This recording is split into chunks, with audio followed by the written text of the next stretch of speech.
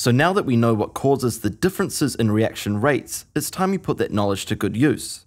That's right, it is possible to actually influence the rate that a reaction is going at. So how do we increase a rate of reaction? Well, first of all, we can increase the rate of collisions.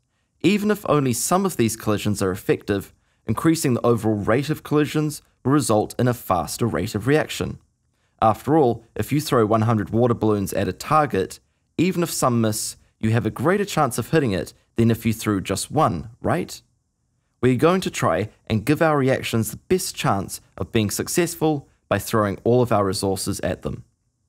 There are 4 basic ways of increasing the rate of reaction, and this video will cover 2 of them: increasing the concentration and increasing the surface area of the reactants. What does increasing the concentration of a reactant mean? Increasing the concentration means that there are more particles present of the reactant in a specific unit volume. For example, a curry with 1 chili in it is tolerable, but increase the chili count in the same amount of curry, and you could be facing a long night. Increasing the concentration of one of the reactants in a reaction will increase the number of particles available to collide. The more particles there are packed into a small place, the more likely they are to stumble into each other. This increases the frequency of collisions and thus increases the rate of reaction.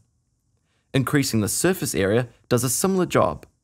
Think of surface area as the concentration of particles that are physically exposed to other particles. For example, if you want to dissolve a cube of sugar, the water can only react with the particles it can touch, those on the surface of the cube. No matter how much the very middle sugar granule wants to be dissolved, it's a lost cause if the water can't get to it.